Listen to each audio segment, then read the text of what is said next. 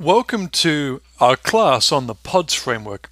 My name is Steve Burge, and I'm going to be your guide to one of the most exciting and useful plugins in the WordPress ecosystem.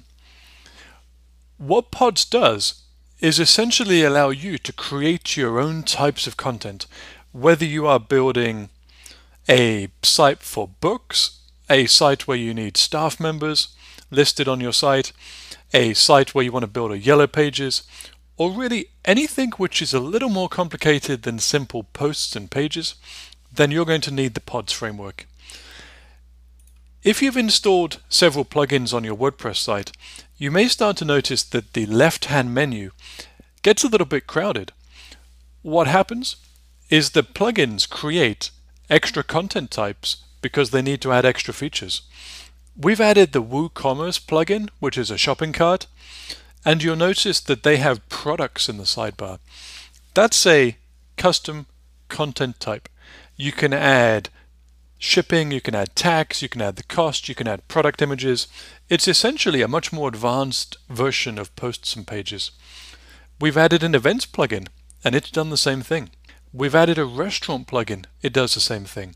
If we added a directory plugin, that would make another new content type. However, all of those come predefined.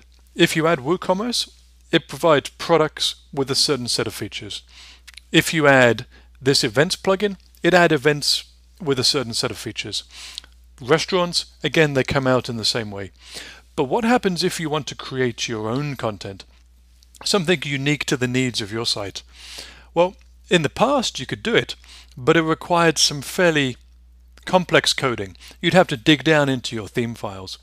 We're going to approach using the Pods framework without using hardly any code at all. The only code we're going to use is using some basic HTML code, and it's nothing more complicated than you can learn from the HTML videos we have here on this site. Using that little bit of code and using Pods, we're going to be able to create some really interesting content types, and we're going to be able to display and organize them in some really useful ways. So I hope you come with me, and I hope you enjoy using Pods as much as I do.